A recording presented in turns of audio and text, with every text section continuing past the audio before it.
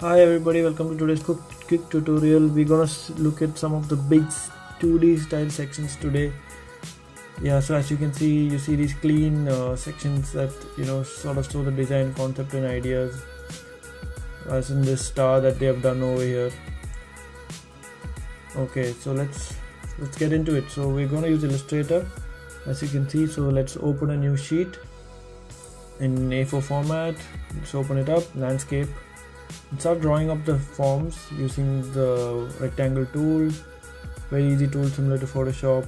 Draw it up, then we'll draw the base of the rectangle, make it a little thinner, then let's make it similar to that. Let's make the ground plane. Yeah, that's all. Now let's copy all of that, make the second image. So we can just make it a lighter gray, part of gray for now, since it's not the design, and we'll make the final end product that's at the last as black. So let's make it a little bit thicker. Let's draw the outlines that's there, that show kind of like an heritage building, I guess. Alright, now as you can see, I'm just drawing it like in a staggered form, kind of imitating the diagram that they've already done for this building. It's called a spiral, and I think it's in New York. So now just take the pen tool and just change the stroke to white, and we'll just draw an outline according to how it's almost there in the image. We just draw a few more lines, that's all. We'll just send it behind the section line. Now we'll just create one more of the white shape, that's the podium level again. Looks good. Let's just send it behind the section line over there. Now let's create the final image.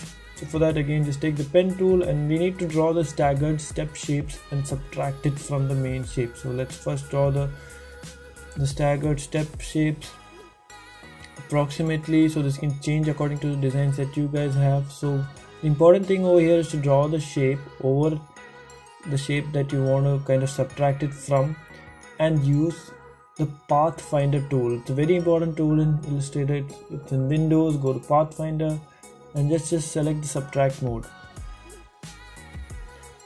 So we'll just copy it a few more times, so you can use it for multiple objects. Copy it all together and just take the Pathfinder tool and subtract it out. So we'll just make it a little bit bigger, sort of imitating that image. So this can vary again according to your design. So I'm just doing it approximately for now. So you see we saw a little bit off, so we can just adjust those vertices, getting it equal in length. Now let's finish it off with some trees. So just take the circle tool, draw a tree, its bark, and let's group it, and we'll give it a good green color. Now we'll just create multiple copies in different scales, so that the image doesn't look, the trees don't look very similar. We'll just copy it, and we can just reflect it so that it looks a little bit different. Now again, we'll just take some of the trees and copy it up to the ground, onto the top of the podium level of the tower. That's kind of it for the trees, and we can just copy the same trees over there to the final design option. Delete some of them so they don't look very similar to the ones that are there below. We can even copy some trees to the top where we have created this subtraction, and scale it down and copy it to wherever you need it to be placed. Now for the final thing, let's just finish off with the plus sign. So I'm just taking a rectangle and just copying it, and that's it, guys. That's sort of it. So let's just finish off with the text that you guys need. So I'm just going with a good thick font, so that it's very easy to read wherever you're putting it. So let's just copy it to the other places and rename it to whatever you need according to your design.